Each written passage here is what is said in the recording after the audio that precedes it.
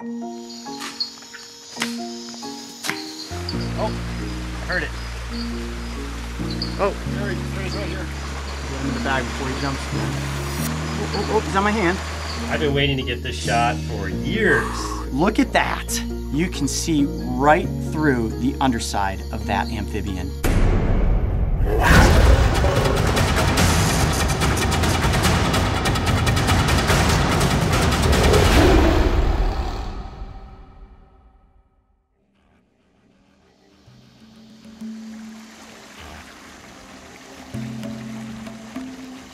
I love frogs. Always have, always will. In fact, I don't think I have ever met a person that didn't love frogs. I mean, what's not to love? So when it comes to finding an incredibly high density of frog species, one of the best places you can visit are the rainforests of Central and South America. On this adventure, the Brave Wilderness team and I are back at the Costa Rican Amphibian Research Reserve, where once again, we will be working alongside world-renowned frog expert, Brian Kubicki. All right, guys, well, we just had an enormous rainstorm push through, which makes it the perfect time to head out into the rainforest and search for amphibians. Now, we're looking for glass frogs tonight. We're not only gonna be looking, we're gonna be using our ears to see if we can hear them first before we spot them with our flashlights. So if you guys are ready, let's head into the darkness and see what we can find. Most species become active at night, so as we headed off into the darkness, it wasn't long before the sounds of frogs were all around us.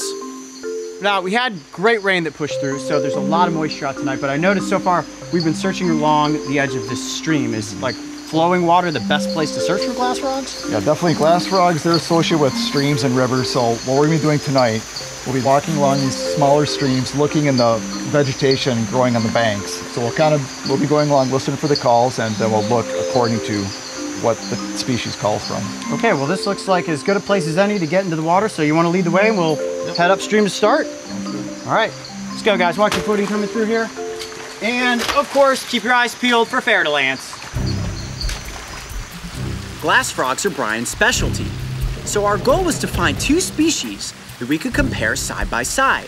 And it wasn't long before we had the first frog of the night in our sights. Let's go ahead and get this one in a little bag here. Got one in my pocket here. We're just gonna use a simple collection bag. This is perfect for storing small amphibians temporarily. We'll bring it right back out onto its leaf tonight. I'll pull this down a little bit. You can maybe, we might leave this. I'll take its leaf too. Take its leaf, yeah. Oh, you jumped on here. I'm just gonna put the... That shot I marked is right there. You see him hanging off the backside of the leaf? Okay. There we go. Perfect. Oh, get him in the bag before he jumps again. Oh, he's on my hand. Got him in the bag. Hold on, let me come up. See him in there? Yeah. It's on your finger. Oh, he's trying to get out. Other way, buddy, other way. There we go. Okay, cool. Oh, there he is. Let me see him come inside the bag. The dwarf glass frog is considered common, so it was almost guaranteed that we would come across this species. Awesome. Part 1 of 2. Now we need to find one with a transparent ventral side. Whoa, stay down there, buddy. Okay, let's keep going.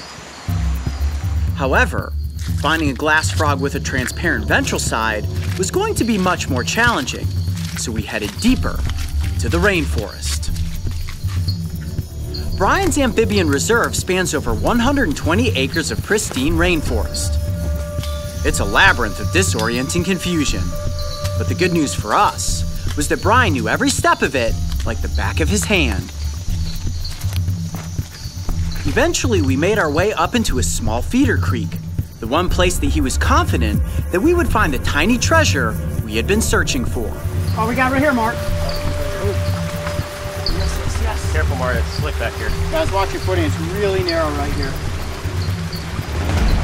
Oh, man. All right, here, Mark. Let me get up to this spot. Okay.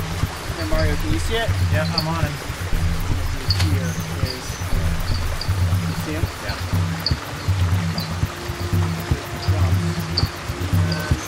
We got him. Nice. That's what we're looking for. Oh man, that's so cool. That is the green stripe glass frog. So now we have the 2 frog species that we were looking for. Let's get them back in a controlled setting, get them on a piece of glass, and up close for the cameras. Yes, this is awesome. All right, guys, careful getting back out of here. Mario, man, yes. Right. With 2 distinctly different specimens in our possession, we safely made our way out of the rainforest and back to the jungle base camp. All right, guys, and we are back in a controlled setting. Now, this is the only good way to get an up-close look at the glass frog. And what I have right in front of me here, just coincidentally, is a piece of glass. Now, we have sanded down the edges so it isn't sharp and no one's gonna cut themselves. And what we're gonna do is actually place these little itty-bitty frogs on the back side of the glass so that we can get a good look at their bellies. All right, now to get this piece of glass to stand upright, I actually have these clamps. And what we're gonna do is secure one gently on that side and another one right over here, like so. And then I have these last 2 so that it doesn't accidentally wobble and fall over. We're gonna place right up against that edge. There we go, you see that? Now that is locked in place. And we're gonna position this one right there. Cool, check that out. Now that looks perfect. Can you see through there? I sure can. Now I also have my SOG flashlight, my trusty SOG flashlight, the dark energy. And once we have a frog up on the backside here, I'll be able to do this.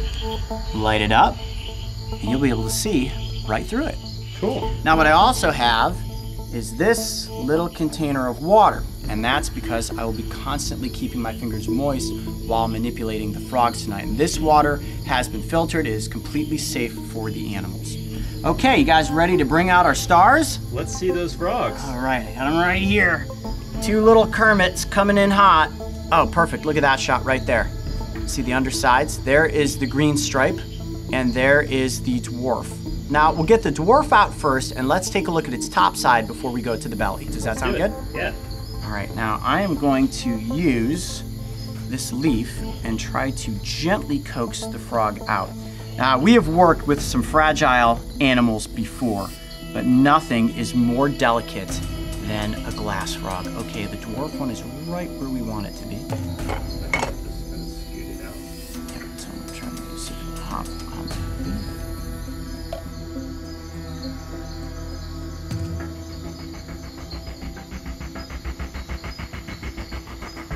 Oh, on my finger. Okay, I just keep my fingers like I want to see you got an okay shot there? that. Sure do. Let me see if I can just get it to hop right up on the glass. Go for it. Perfect, look at that. Like a little sticky green booger. So cool.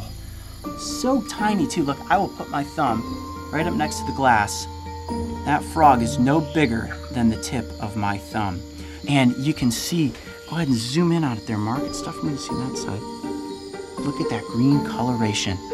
So vibrant, especially under the lights. Now Frogs have a lot of personality. Oh, they really do. And you can see, ooh, look at it, looking right towards it. They're very, very intelligent. You can see right now it's just looking for somewhere to jump next.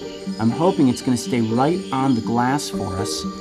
And you'll notice the skin is very shiny, right? It's very moist. And look at how big those eyes are. Now, one very interesting thing about glass frogs is their eyes rest right on the front of their skull. Now, this is a great chance for us to look at this frog's little tiny toes. And they do have a very minimal amount of webbing, especially between the front toes and the back toes. I can actually see the bones in the toes in the light here. That's crazy. And look how they can manipulate the position of their fingers. Look at that. You see how these left 2 here are turned to the side? And these frogs are not only excellent at jumping, but also at climbing. Here, let's do this real quick. Let's see what happens when I light this frog up. Okay. Ready? Mm-hmm. Point it up at it. There you go. Yep, that's great right there. Cool. Here you go, buddy. Go this way. Now, Coyote, why are you using the forceps instead of your fingers? Well, those forceps definitely are not absorbing any moisture out of the frog's body. What I don't want to do, because my hands are warm, is if whoa, all the way over the glass. Do you see that? That was a high jump right there. Oh, on my arm. Okay. The heat from my skin will actually draw some of the moisture from its body, so that's why I'm using the forceps to keep it in one spot. Okay, here we go. Yeah, see the behind. We saw the, Oh. Yeah, here, watch it. Okay. There we go. Perfect. All right. Now, you can see that the upper half of its ventral side is not completely transparent. And the one that we're gonna get out in a second, you can see everything on the inside. But from the back here, I can see the heart beating. I can also see the bones in the legs. And you can see all the pigmentation of the skin. And it's a real great example of why they're named glass frogs. You can see how semi-translucent all the membrane is in this frog's body. And did you guys know this, that Kermit the Frog, the inspiration for the design of that very famous puppet, actually came from the glass frog? And you'll notice, let me see if I can do this. You see how each little toe looks like it has a suction cup on it? And there was a great little move there. You see how they just kind of hop and walk at the same time? And when they're up in the treetop canopy, they're moving around from leaf to leaf, hunting for insects. Now, they are little tiny carnivores. They're voracious predators, and every single night, once it gets dark, they're primarily nocturnal, they are hunting non-stop. And a little creature like this can eat bug after bug after bug. So, Coyote, we're going to be looking at 2 species of glass frog tonight. Yes. How many are here in Costa Rica? Great question. There are actually 14 described species of glass frog here in Costa Rica. Now, the 2 that we're looking at tonight are rather common, but there's a new one that was just described in 2015, and actually Brian, who we were out with earlier tonight, he actually discovered that frog and named it. He's the one who, yeah, he classified it. He is the glass frog expert. Well, that's why we were out with him tonight, to find these 2 species. And I think at this point, let's get the dwarf glass frog back into the container and bring out the green stripes. Does that sound good? Sounds good to me. Okay, now let me see if I can just get this guy to jump right up.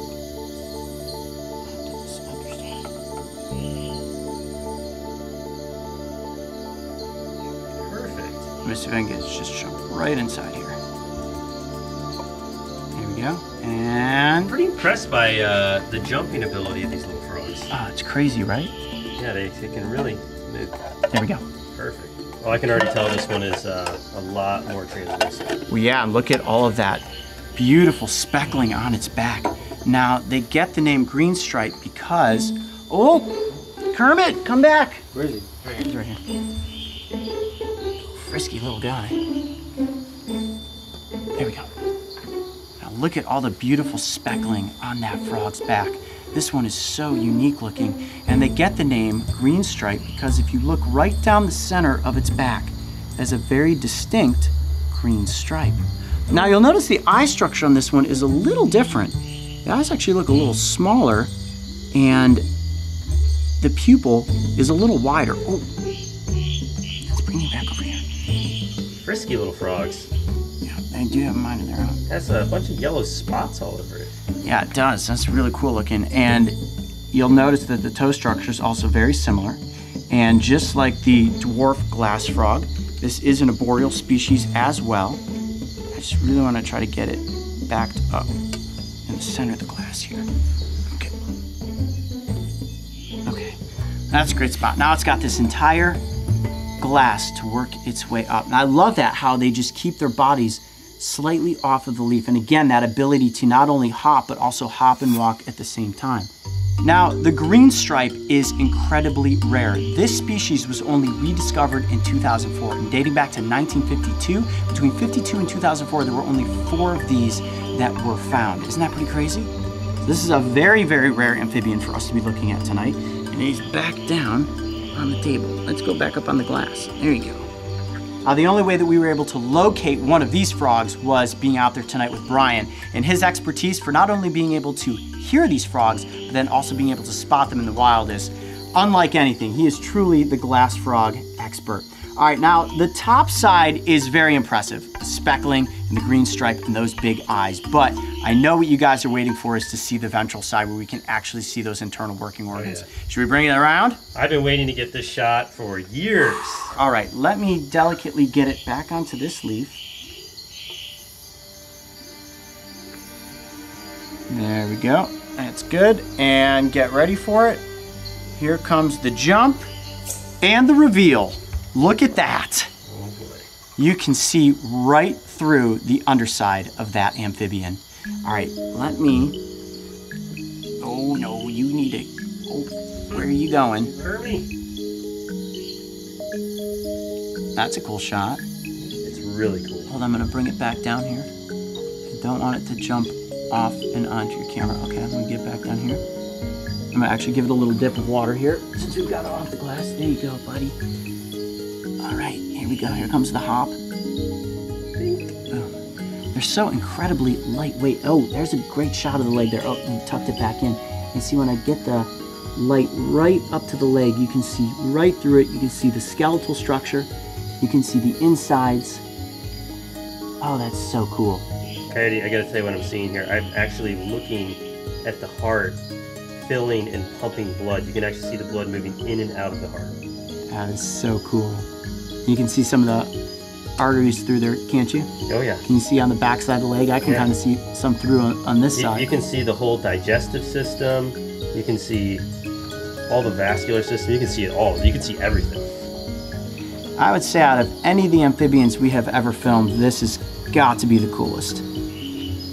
Look at that. Right there is the most quintessential textbook shot that you can get of a glass frog. Man, I've been waiting to shoot this for so long. This is so cool. Well, we have been to Costa Rica many times, and now we finally have the opportunity to work with a glass frog that has a completely transparent ventral side. Now, this one here is a male, and what's really interesting about this species is that the males actually take care of and look after the eggs. Now, they oftentimes will lay their egg masses on low-hanging leaves near flowing water. And when those eggs hatch, the tadpoles drop down into the water, and that cycle will repeat. Now let's look at the size of this frog. I'm gonna hold my thumb up right there.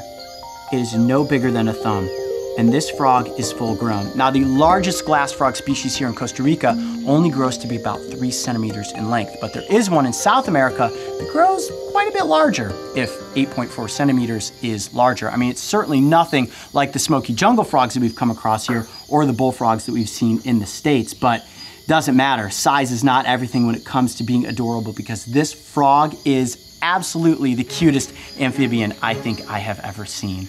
Wow, this was so cool. Well, it's taken us several trips to Costa Rica, but we finally managed to get the tiny glass frog up close for the cameras. I'm Coyote Peterson. Be brave. Stay wild. We'll see you on the next adventure. Working with amphibians is a difficult balance, as these fragile creatures must always be handled with incredible care to ensure their well-being. Under Brian's guidance and expertise, we managed to not only get the images we needed, but also safely release the frogs back into the same locations where we had found them. If you would like the chance to see some of these amazing rainforest animals in the wild, make sure to visit the Costa Rican Amphibian Research Reserve's website to book your adventure today. If you thought the glass frog was fascinating, make sure to go back and watch our first collaboration with Brian, where we got the incredibly rare lemur leaf frog up close for the cameras. And don't forget, subscribe so you can join me and the crew on this season of Breaking Trail.